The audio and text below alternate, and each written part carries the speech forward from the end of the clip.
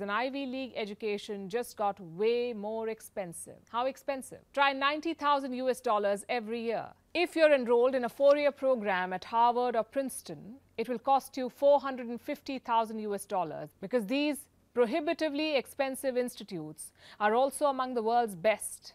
So there's definitely bang for your buck, but only if you have the buck in the first place. And most in America don't.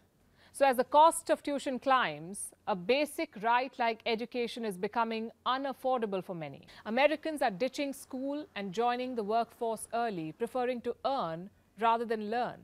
Many decide against a college degree because it comes with debt. Is the cost of education and a potentially better future a price too heavy to pay? The world could be your oyster, but only if you have the funds for it. So keep your checkbook handy.